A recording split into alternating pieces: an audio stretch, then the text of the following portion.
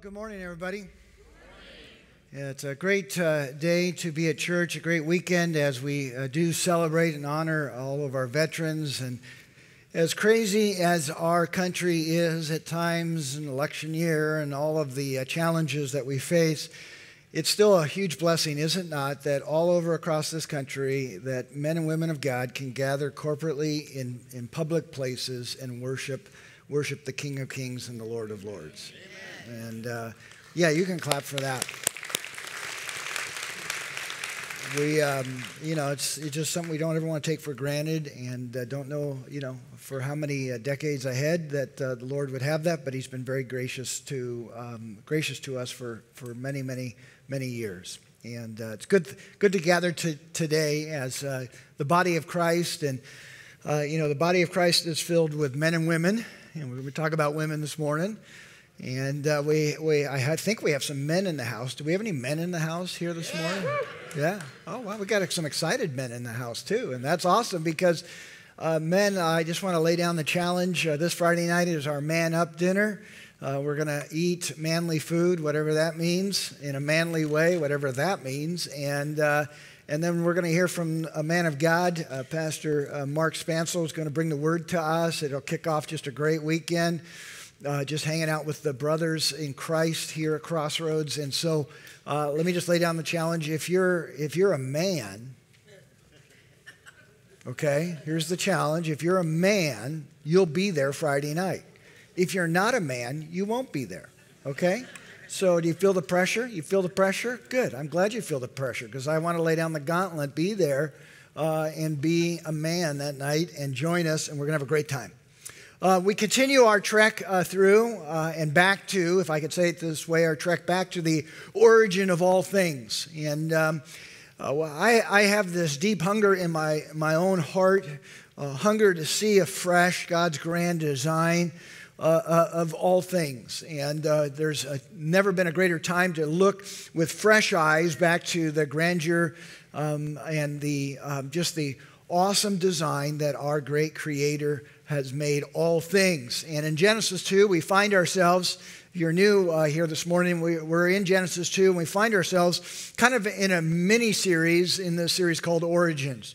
In this mini-series in Genesis chapter 2, 2 weeks ago we looked at the topic of let men be men. This morning we're going to look at let women be women. And then next week we're going to look at let marriage be marriage.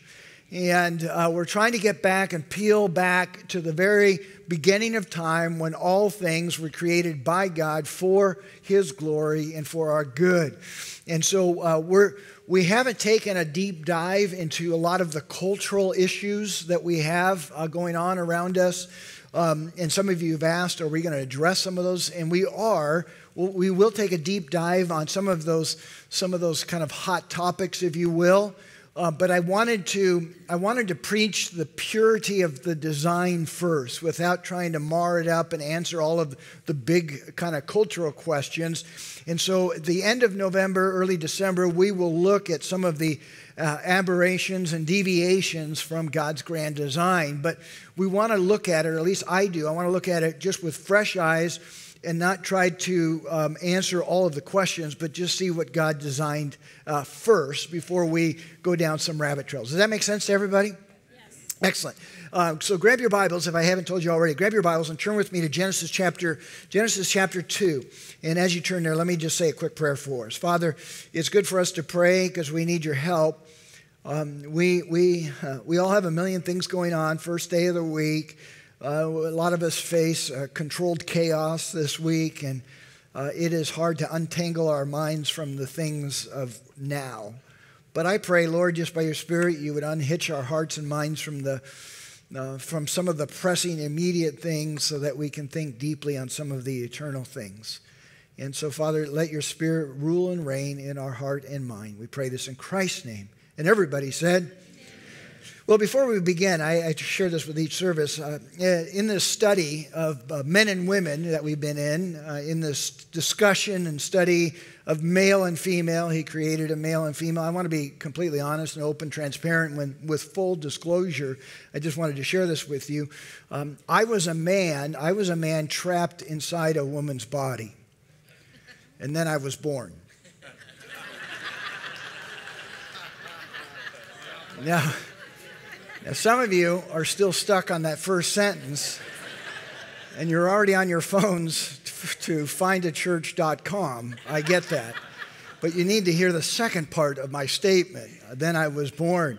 And when you think about it, we all owe our life to our moms. For good or for bad, it is through the gift of motherhood that we all live and breathe here this morning, that her life gave us life. And when you think about it, women are amazing. We're going to talk about why they're amazing biblically here this morning, but they really are amazing just physiologically speaking.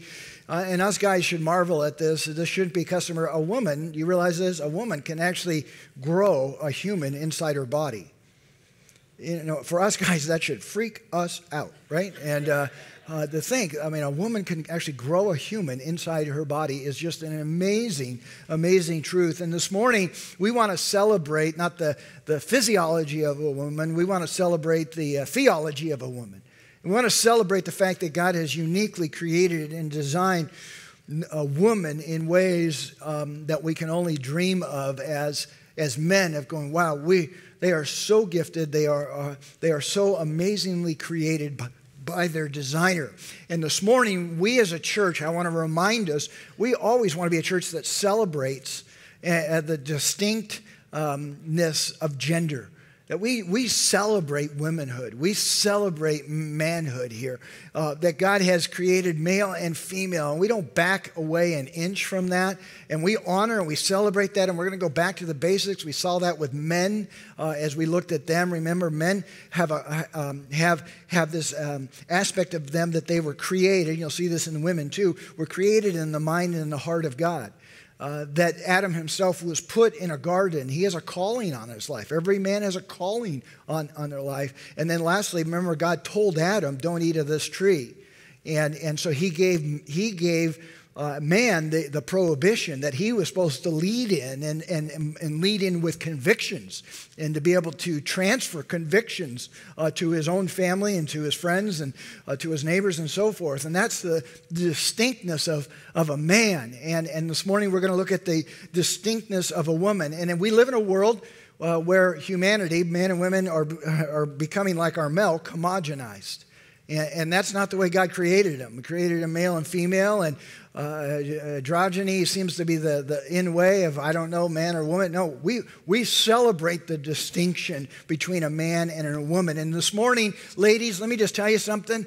It's going to be encouraging this morning. This isn't going to be a beat up on ladies. It wasn't a beat up on man, because God doesn't beat up on us in Genesis chapter 2. He's creating us in perfect creation. And so we're going to look, as we looked at a perfect man, we're going to look at a perfect woman here this morning. So I want you to leave greatly encouraged. I want you to see the grandeur and the glory of the design of a woman. It's exhilarating, it's freeing, and we want to honor and celebrate it. And I want you to do that with me, and just with your own eyes, look at Genesis chapter 2, and just look at verse 18. We're now going to pick up where God steps in to create this person called a woman in verse 18. Here's what Moses records by the Spirit of God.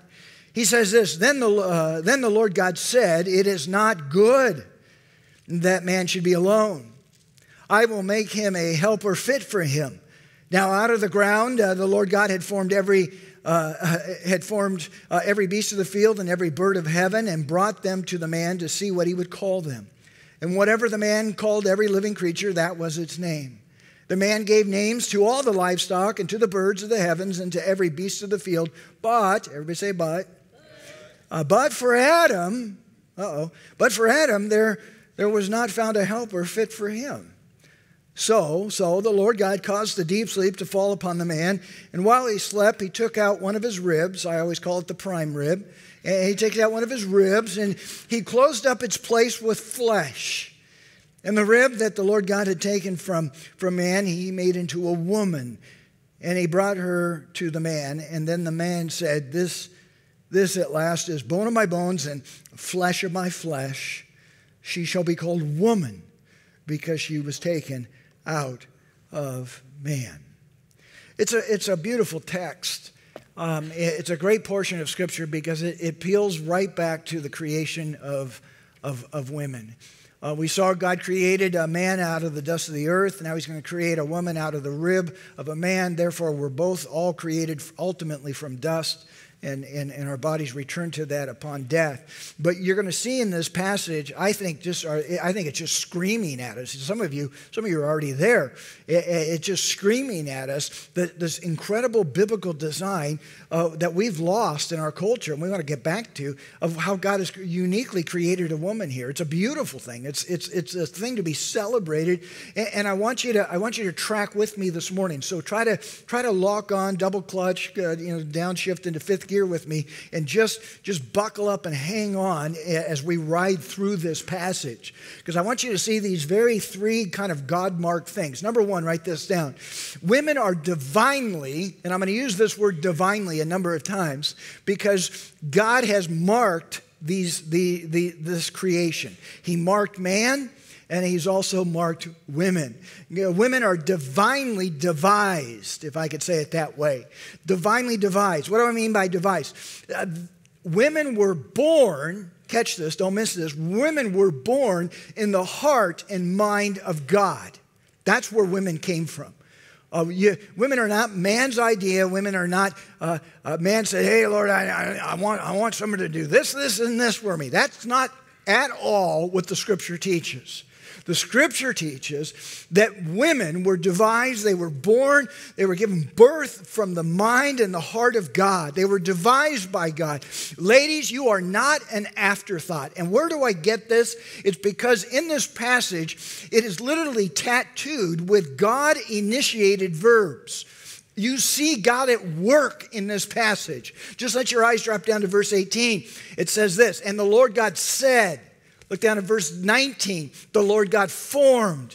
Look at verse 21. The Lord God caused. Verse 22. The Lord God made. You see the fingerprints and the actions and the initiative of God himself. Understand this, ladies, that you are God marked. You are God designed. And I will tell you this, and I will tell you this over and over again. Do not let the culture of magazines tell you what you're worth. You are worth to the Father, his Son, Jesus Christ, because that's what he paid for you, and you are God designed. It doesn't matter how your skin's wrapped around your bones. What matters is that you were designed and you were born out of the heart and mind of God Almighty, and he has declared his worth. Let no man put his worth on you. Now, we should clap at things like that because we need to get back to common sense, because we've assassinated common sense and we've let everybody else dictate to us what somebody's worth. And God says, no, I initiated a woman. It's my idea. I have given her life. And what God does here is just amazing to me. God makes a very dramatic and bold statement. For 6 days of creation, everything God has created, he has called it one word only, and the word is good. God doesn't make mediocre. He only makes what is good. And he, for the very first time in 6 days of creation, he looks out and he sees something and he says, that is not good. Now, it's interesting, and just look with your own eyes to the scripture there. When he says that, he's not saying that about his creation. He's not like, hey, on second thought, I don't think those fish are that great. He's not looking at Adam going, wow, we got a lot of work to do on this one. That's not good. No, what he looks at is a situation. And the situation is what he says is not good. It's a bold statement because God, for the very first time, describes something as not good. He's always made perfection. I'm mediocre. I've told you this before. I'm not a good potter. 8th grade, I took pottery class. Everything I made became an ashtray. My parents don't even smoke. And I just wasn't good at it. But when God creates something, he always creates perfection in what is good. Now he looks at a situation, not creation, and he calls it not good. God in his Godhead, this 3-in-1 God being who sits in the throne room of heaven with the seraphim and the cherubim whipping around his throne day and night, crying out, holy, holy, holy. He makes in his own mind, his own heart, his own volitional will, he makes a unilateral decision by saying, I look at this Adam, I look at this man, and it is not a good situation. Why? Because it is not good, he says, for man to be alone. That is a massive statement. I'd love to preach on that at some point, but I can't today. But I will say this.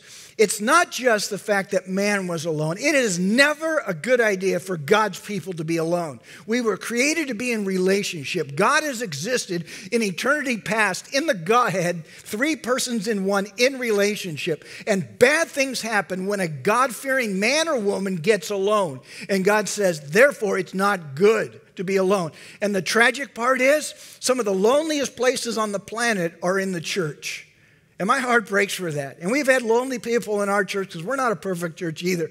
But God has created us to be a family, so we don't do life alone. It's never a good thing. And in this situation, God declares not good.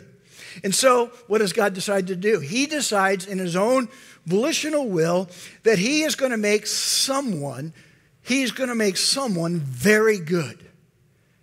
And this very good someone is going to fulfill man's aloneness conundrum. You know, Adam wasn't fully aware until God pointed it out that he was not in a good situation. And so God decides, I'm going to make someone very good to fulfill this conundrum that you are in. How do I know that's what God did? You see it with yourself. Look at verse 18. God makes a divine declaration. 3 words. I will make. Did you catch those? I will make. God sees a situation that is not good, and then 3 words he puts together. He says, I will make. I will fix this. I will change this. That's why, ladies, you are divinely devised by God. It's his idea to create you. It's his fingerprints that are over you. He holds the patent on womanhood. Go to Washington, D.C., try to pull a patent on a woman, and you're going to see God's name right next to it. He's the designer of women. He is the one that has created them. He has marked them. Ladies, you are marked creation. You are God marked by God himself. And I will tell you this, ladies, something you need to hear. Every female eye up here, I'm not sure there's a difference between male and female eyes, but who knows? Every female eye up here, let me just tell you something. Your God is not a high priest who doesn't understand you. He created you. He knows you. He made your frame. He knows you extremely well, and he doesn't just know facts about you. He knows how you feel. Why? Because he's a high priest who can sympathize with you. Don't ever think that God is some distant deity to the ladies in this room. He is an intimate creator and designer of all women. He holds the patent. Now, what's interesting is he says it's not good that man be alone. So what happens next? Look at verses 19 and 20. All of a sudden, 19 and 20, it gets kind of crazy here for a moment. He declares to Adam, hey, it's not good for you to be alone. Adam's like, okay, if you say so, you're God. And then in verse 19, we have what I call the parade of the animals. Now out of the ground, the Lord God had formed every beast of the field and every bird of heaven and brought them to the man to see what he would call them. And whatever the man called every living creature, that was its name. The man gave names to all the livestock and to the birds of the heavens and to every beast of the field. But for Adam, there was not found a helper fit for him. I mean, think how this goes, right? He says, it's not good for you to be alone. Okay, I get that. So all of a sudden, God starts the parade of the animals and brings them by. You have to think after, the rhinoceros and the alligators and the mosquitoes and the cats, Adam's thinking, you're going to choose from this bunch? Like, this is one of the, that's cool, but I don't want to sleep with that. That's crazy. But you know what I think? Bible over here, Pastor Todd over here. One more. I think what happened, because we know that the animals went on the ark 2 by 2. I think what happened in the parade of the animals is that those animals came by 2 by 2. God declared it's not good, Adam, for you to be alone, and then God showed him a massive, massive illustration of it. And I think by the time the parade of the animals ended, he was like, you're right, God. I don't have anybody like me because I'm not interested in them. And so he begins to name them. Some of our critics who say, oh, you got to check your brains when it comes to Christianity and it comes to Genesis. How in the world would he name all the creatures on the planet? Well, I don't think it's that difficult. In fact, if you want to get really pragmatic about it, God created species, he created kinds. We have developed a much broader name for species than what we see in the Bible when it says kinds. And we talked about that in Genesis 1. And so the number of kinds, I think, is greatly reduced compared to the number of species that we use today. In fact, most theologians would say it's probably reasonable to say that Adam could name probably 10 kinds every minute.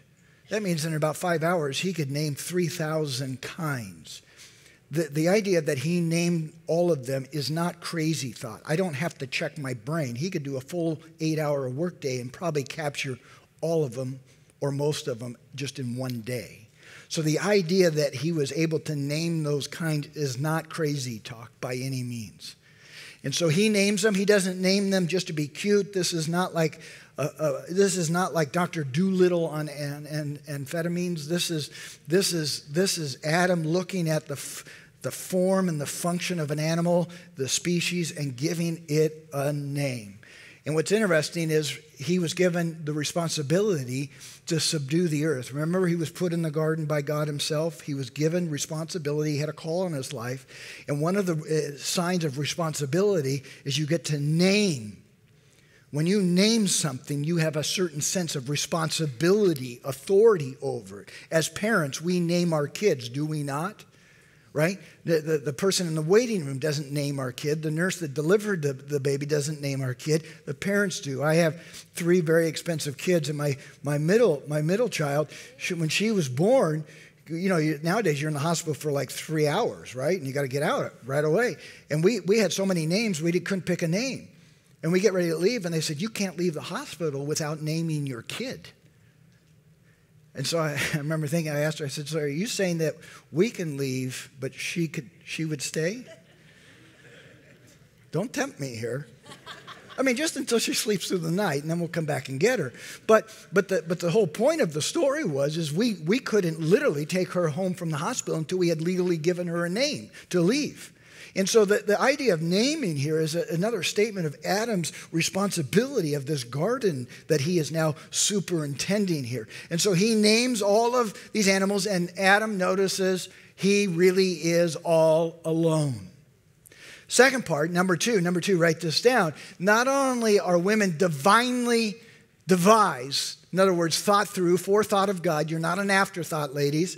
But you also, women are divinely designed. Now we're going to get down in the weeds of this passage. So what happens in verses 21 and 22, we see God actually creating a woman, and it is awesome to watch. I mean, this is a Kodak moment for sure. And notice how it all begins in verse 21. Notice what Moses records. So the Lord God caused a deep sleep to fall upon the man. This is really cool.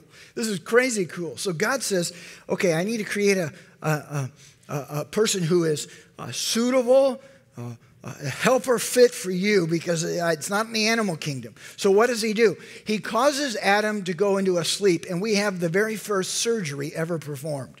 And it's a surgery not to fix anything in the sense of problem inside of his functioning creation, because remember, Adam is perfect at this moment, no sin. And so you have to ask yourself, well, I know why God caused him to go to sleep, because when you have surgery, you best be asleep, right? That's how I want to have surgery. They put me on the table every time. I just say, make sure I'm out. And I never wake up until it's over, right? Because we don't want to feel what? We don't want to feel what, church? Pain. You know where pain came from? Chapter 3. The fall hasn't happened yet. There is no pain. There is no suffering. There's no death or disease. There's none of that. So why did God put him to sleep? Bible over here, Pastor Todd over here now. My guess is this. When you think about it, of all of creation, man never saw God create anything. Only the angels saw creation happen, and they rejoiced, it says. But man never saw God actually creating. He awoke and became a person and had functional capability to think and to see and to hear and touch and taste. But he only experienced fully developed functioning creation. I think God put him back to sleep again and said, no, this is something very sacred that happens. You're not going to see this one either. You didn't see the heavens go into place. You didn't see the waters and the beasts of the field. You didn't see any of that. You ain't going to see what I'm going to create next. And so he puts him to sleep. And then Adam is now asleep, and God begins to perform, for the best of the word I can think of, is a ribdectomy. Right? He takes out one of Adam's ribs, right? And he removes the rib. Now, some really not so smart theologians in years past said, well, you know what happens? That means men have one less rib than women. Okay? That doesn't float. Okay? Because if I have my gallbladder removed, that doesn't mean my 3 kids don't have a gallbladder, right? So don't end up with that type of thinking, because that type of thinking is stupid, all right? And we want to think biblical, and we want to think truthful. It's not that men now have one less rib.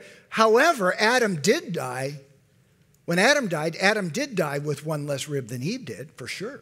But he didn't pass that on generationally to all men. And so what's interesting here is God says, I'm going to pull this rib. And I think the rib is a massive, I think it's a massive exclamation point of God himself.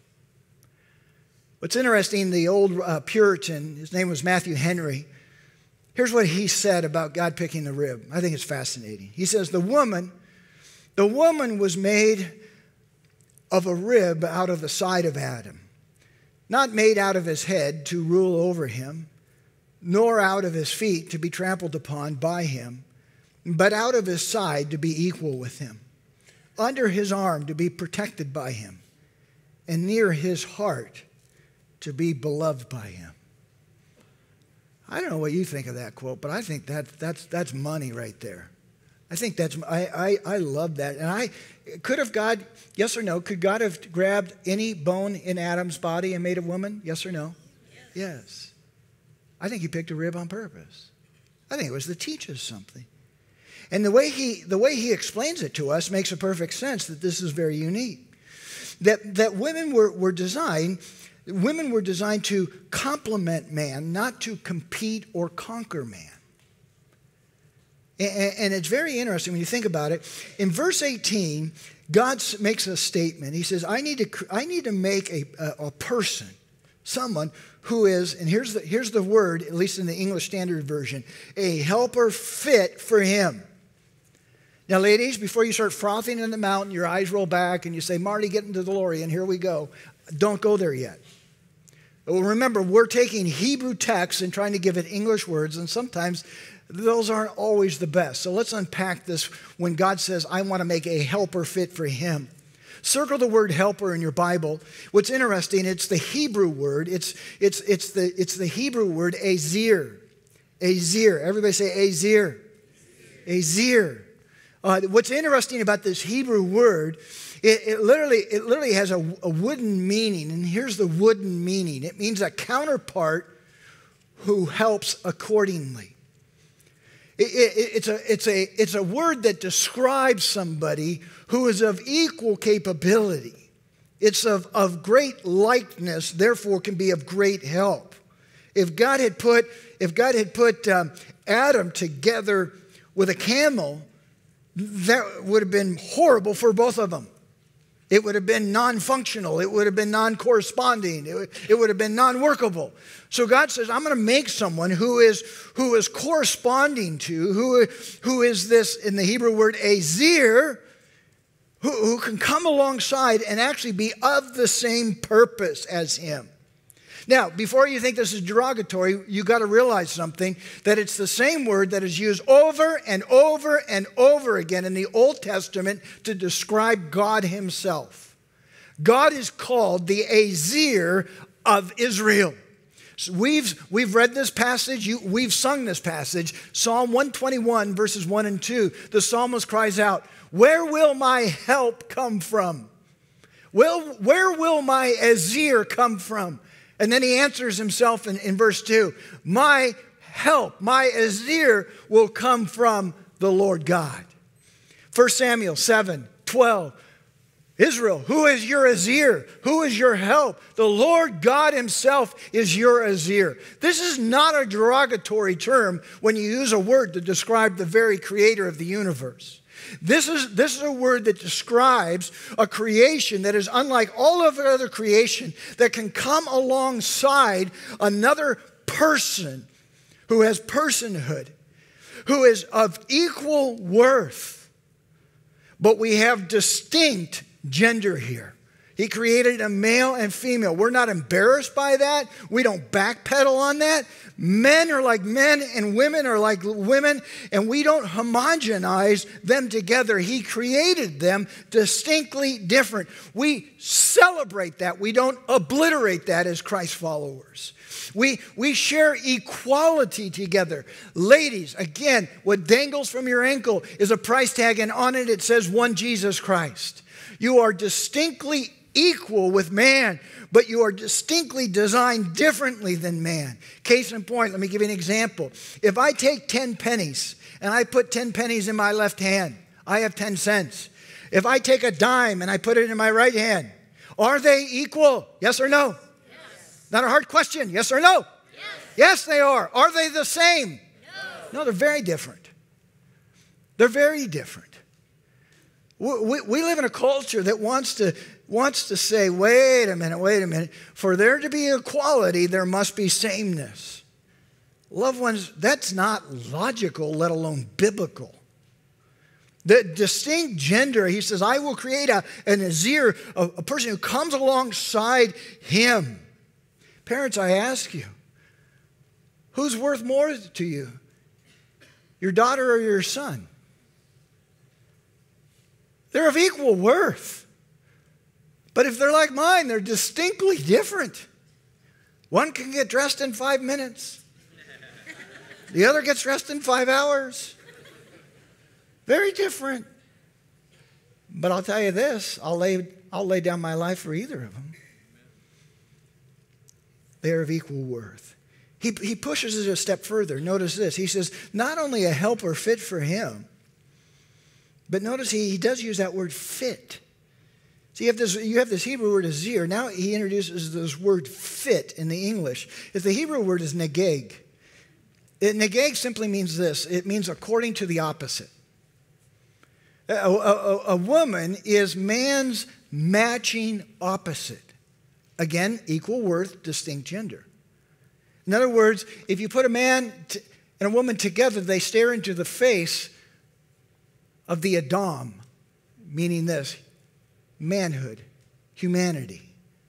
See, when Adam saw Eve for the very first time, he looked at her and he saw something that didn't look like anything from the parade of animals. He looked at somebody and goes, man, this is like me.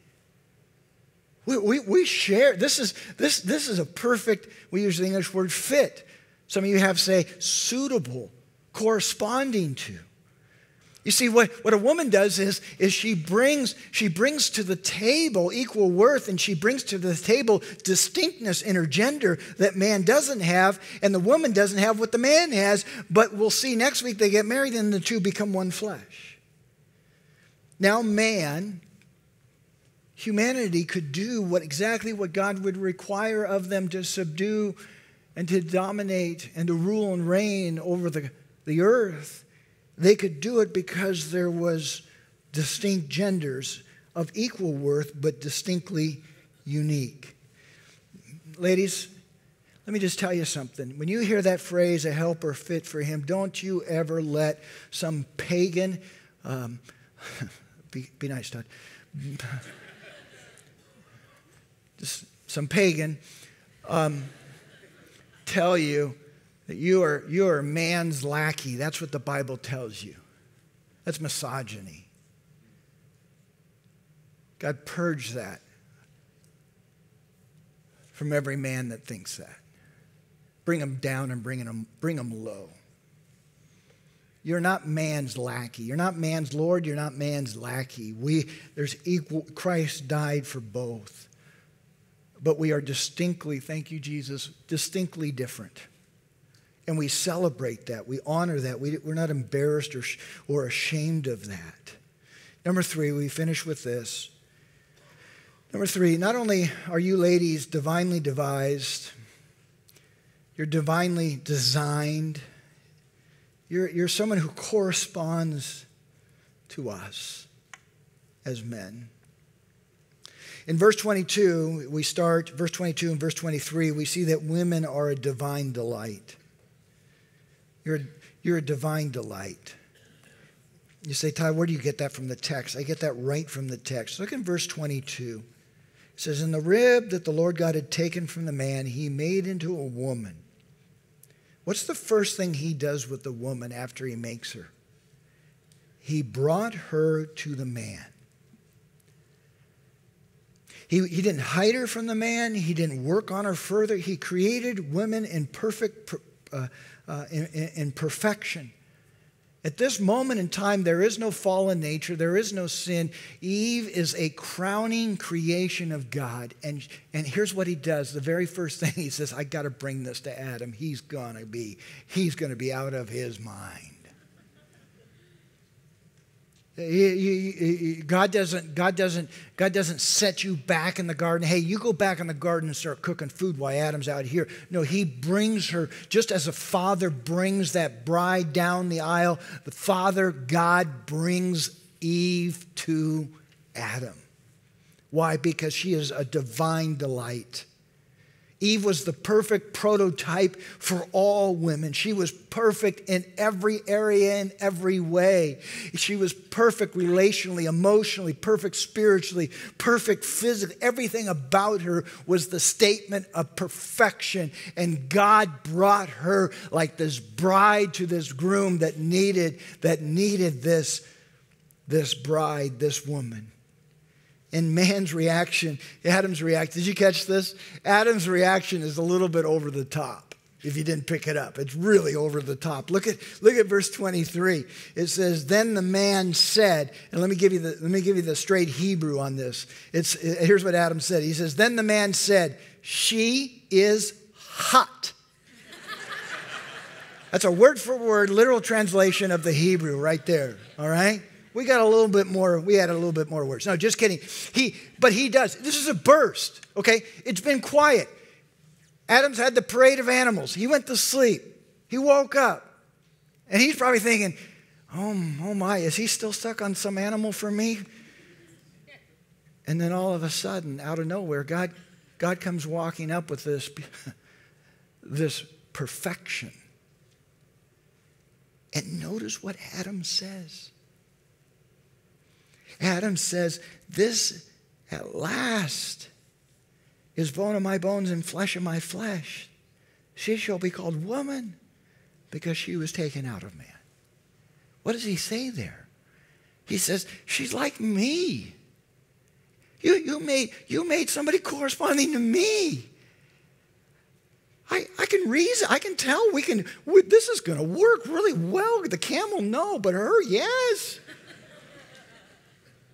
And what's great is he doesn't, you see, we think of blood, right? When we think of somebody corresponding like a relative, a blood relative.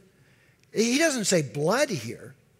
I mean, he's not in Arkansas by any means. And he says right here, he says, no, she's not like a blood relative. No, she's bone of my bone, flesh of my flesh. She corresponds to me. God, you're awesome. This is exactly what fixes now I know why you said I'm alone. Look at her. And the Lord's like, yeah, I told you. I told you I make perfect creation. What Adam saw here, he saw himself in the mirror in essence, bone of my bone, flesh of my flesh. Adam was like, there's going to be incredible intimacy with this woman. This is unbelievable. And so what does Adam do? He names her. He says, and she shall be called woman because she was taken out of man. The Hebrew word is isha. What's interesting is man, being male, is ish. You add shaw, that's the femininity you add. It's a female in essence. I know it sounds funny in our culture today, but it's a female man. Don't let our culture define that phrase. It's in other words, I'm looking into a mirror. This is an ish. It's an ishaw. And I'm excited about this because we correspond. And now a perfect man names perfect woman. What I love about this, and I hope you do too, is I love the picture of this.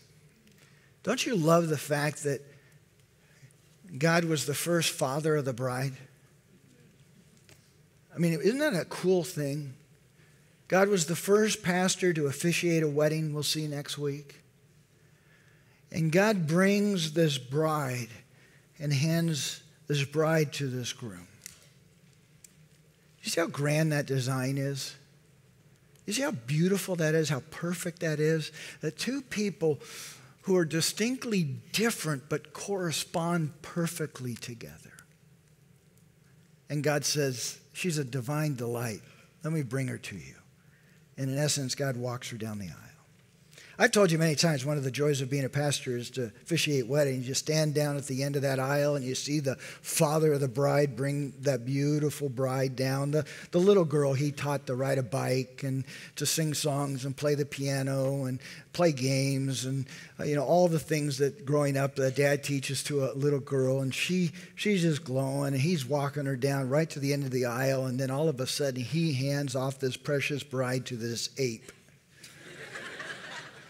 Swindoll calls it, it's like handing a Stradivarius to an ape, is really what it's like. It's a beautiful picture. It's a beautiful picture. What's so cool is that, God's sovereign. I was thinking about this as of yesterday. This is a beautiful picture for us right now as a family because 31 years ago, God gave me Stacy. Stacy gave me 3 kids. I only have 3 kids on the planet. They're very precious to me. I only have 3 of them. And my oldest daughter, Natalie, she gave me a son-in-law. Love him to death. And then yesterday, my middle daughter told us that she's going to be giving me another son next summer.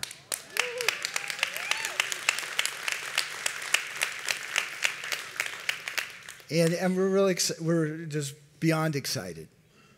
And I was just thinking, it's so beautiful how God's music of creation and design just marches on. And next summer, I'll walk her down the aisle and I'll hand her off to that ape. And someday they will repeat the process because God's design is amazing. Amen. Father, we thank you. We thank you for your grand design. Forgive us for letting it become opaque. Lord, I read this passage and I see profound simplicity. And Father, help us just to come back and rejoice in your design. Sometimes, Lord, we want to argue your design first, but I think it's better for us to start with rejoicing and celebrating this grand design of yours. We know things will get challenging in chapter 3, but we're in chapter 2 right now, and we celebrate this amazing gift of womanhood. And Father, I pray for every woman in this room. May your face shine upon them this week. May goodness and mercy chase them all the days of their life. And Father, may you lift the heavy burdens that they must carry at times. And Father, would you be kind and gracious to each of them? Lord, we want to be a church that honors and celebrates womanhood. We want to think biblically about what does it mean to be a man? What does it mean to be a woman? Because you nailed it. It's a perfect design. So, Father, we're just grateful, and we thank you. We thank you most of all for your Son, Jesus Christ, in whose name we pray this morning. Amen.